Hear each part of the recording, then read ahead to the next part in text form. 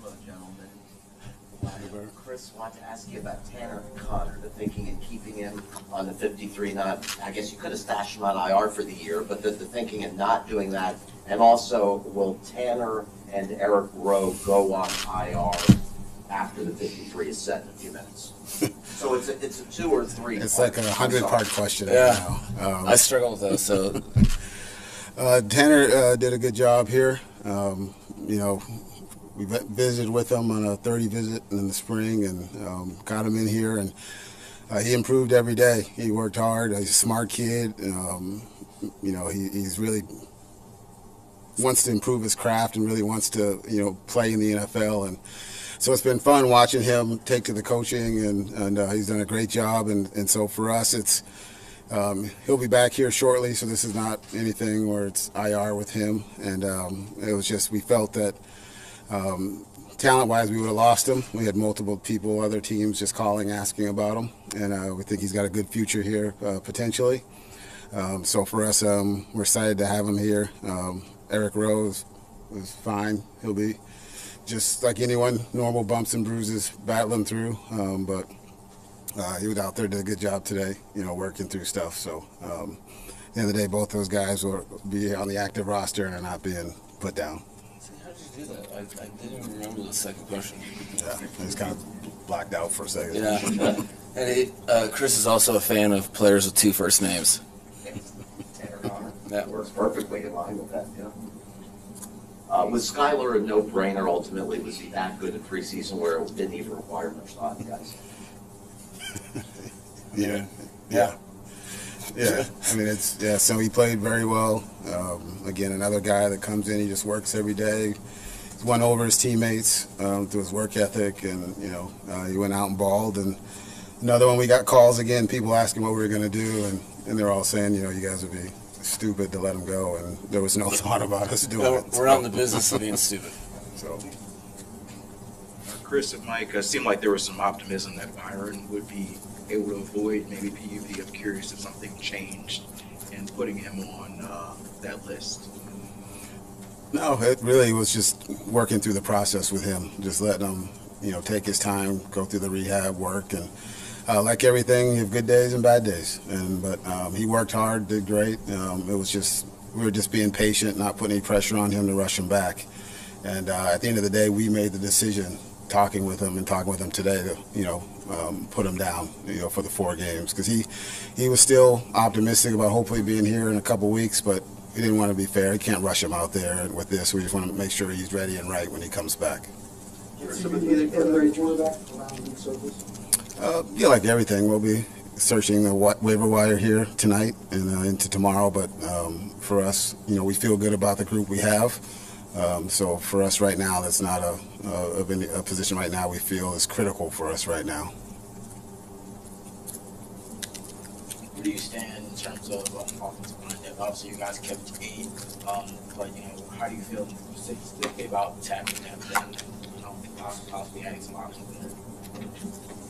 I mean, yeah, you need more players than 8, you know. So, but feel good about where Greg's at, and that we're excited about that. We're excited about the way that our tackles are performing. You guys haven't got the chance to see our Armstead as often as we have. Feel very good about that and where he's at, and really like where Austin's at. So yeah, that's just the nature. You know, there's plenty of years that, you know, your roster kind of dictates. It's less of the other guys weren't X, Y, or Z. It's more that there was positions of strength that the roster itself kind of steered us towards.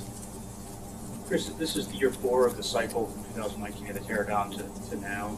Well, where would you say this roster is? And obviously, in this planning, this would be like when you guys are making a run. Do you feel like you have a championship caliber roster right now? We feel good about the roster. We were actually talking about that, and the guys that have been here, you know, myself, Marvin, Brandon, and the scouts, we were actually talking about how difficult the cuts were here for us, and a couple guys that we were battling on at the end here, you know, and just trying to make the right decisions for the team. So we feel there's some players that got released, it will be on NFL rosters, which is always a good thing. That wasn't the case here, for a while, but we've been building it up, and we feel good about the roster and excited for what it could be in the future. Chris, what's your opinion of what you've personally seen from Tua since we last visited? Mm-hmm. No, I mean, it's being around Mike and watching him. The other day he was in visiting with Mike for just a couple hours on an off day, just coming in, spending time. He was downstairs in the training room for like an hour, just hanging out with the trainers, just talking, and it's just seeing his personality coming, and it's just how he is and with the team and stuff. And I think his teammates all see it and feel it. And you guys here talk to the guys, and he's taking steps, and with the offense with Mike and the coaching staff, he's very excited. He likes the offense. He thinks it fits him and the players we added. So it's been good watching his growth and watching him enjoy himself playing football. Chris, kind of touching on what Adam was asking about, the level of roster. Do you feel, and Mike, you could add to this too, obviously I haven't been Chop over here, start the show again. But do you feel this is one of the better rosters you've put together? How confident are you that the improvements in the last few years have been made to get closer to where you want to get? Yeah, I do. I mean, obviously when you add players like Tyreek Hill to the roster, and Armstead and Cedric Wilson and the guys, Raheem Mostert stuff, Alec Ingold. I mean, it's some talented players that are good players that can that are good teammates too, and guys that know how to win, know what it takes, and just being around. So it's we feel like we got a good deep group. It's a good mix. We're still fairly young.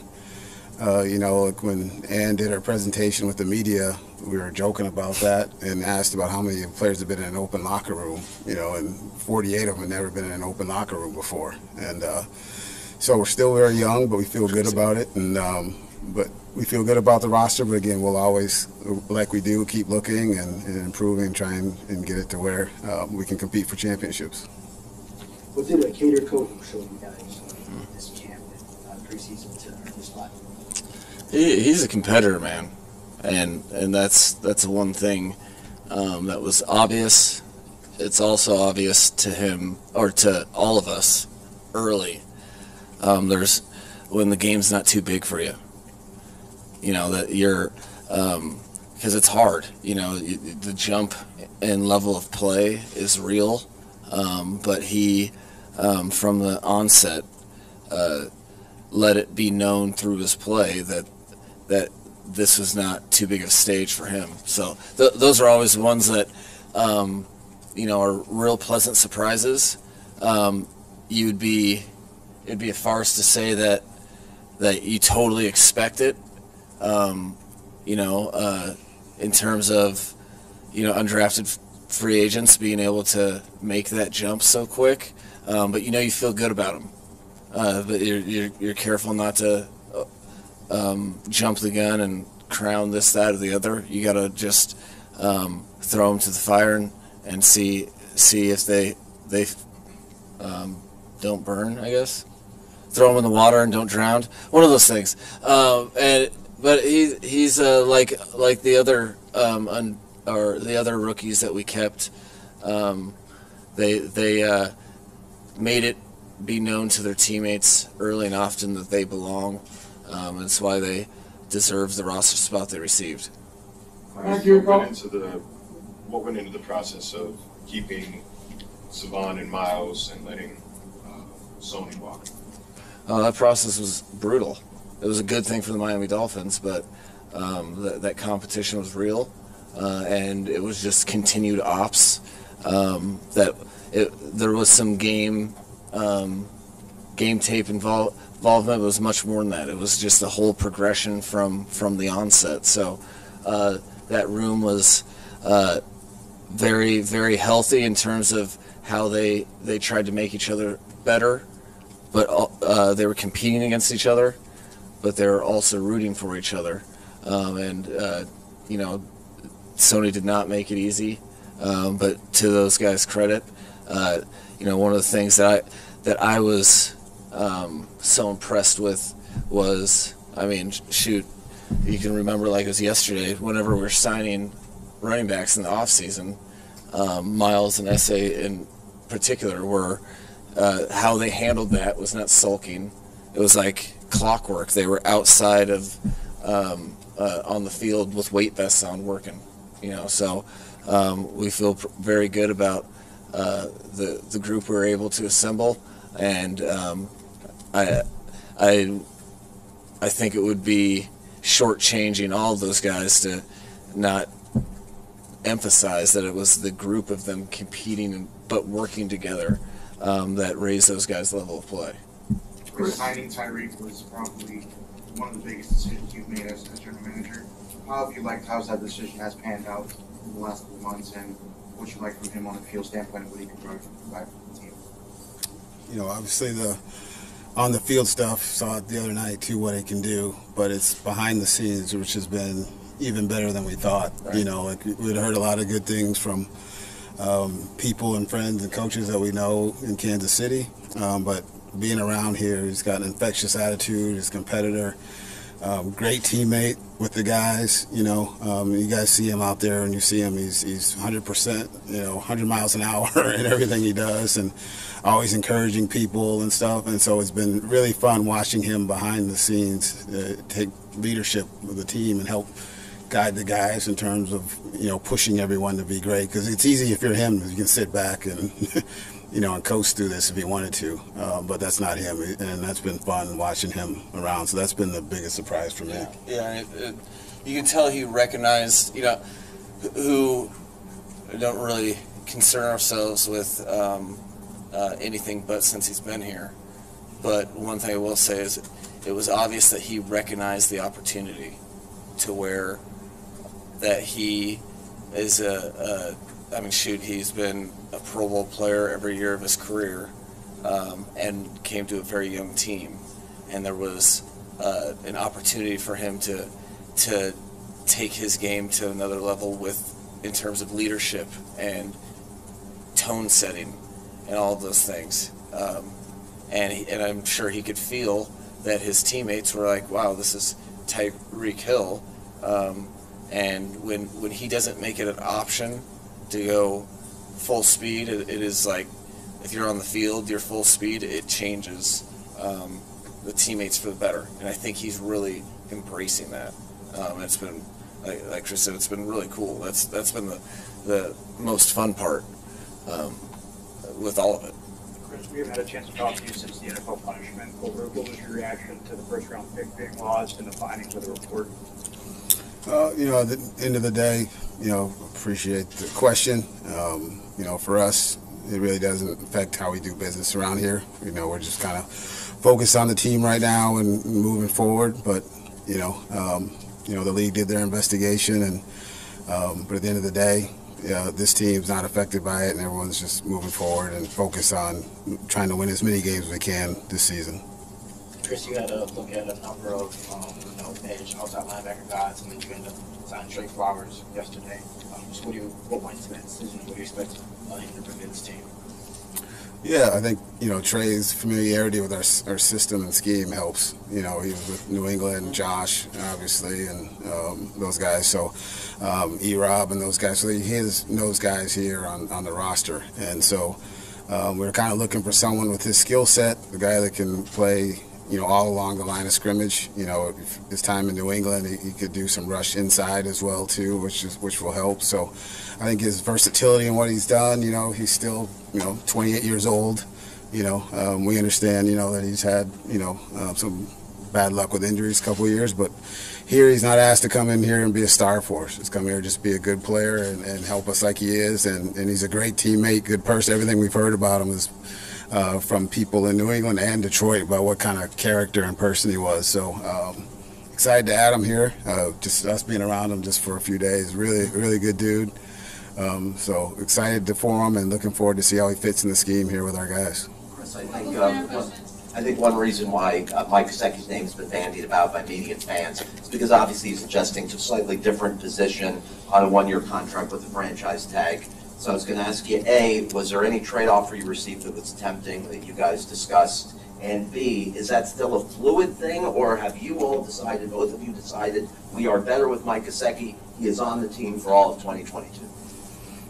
Do you ever ask a question that's just like one? I know it overwhelms me. I'm glad it's just not me. Right. And now I appreciate. I'm glad you asked it, Barry. Like for us, we did not make any calls on Mike.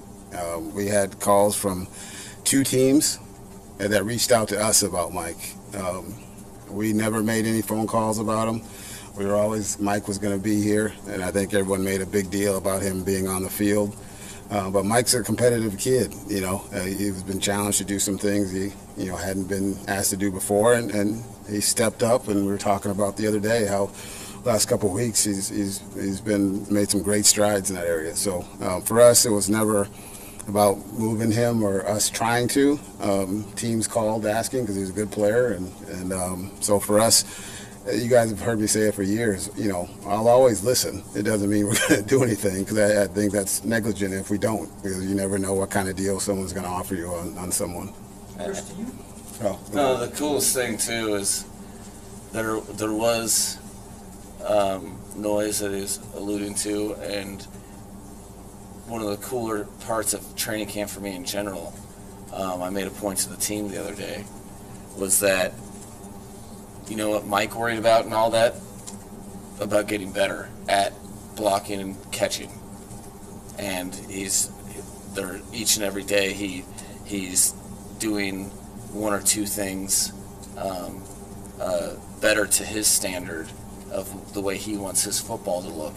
And that's all you can ask for. That's a guy that teammates and coaches and everyone respect or the ones that can ignore the noise and just try to get better. I heard what you said about Skyler, and it's a no-brainer, and you're not in the business of being stupid. He's a you know, putting him on the 53, you could get somebody who could perhaps contribute on special teams right now. So do you keep Skyler because he can help you now, or do you think you can develop him and he can help you in the future? No, I think that I haven't heard of a good football team that their problem was they had too many good quarterbacks. They touched the ball every play. So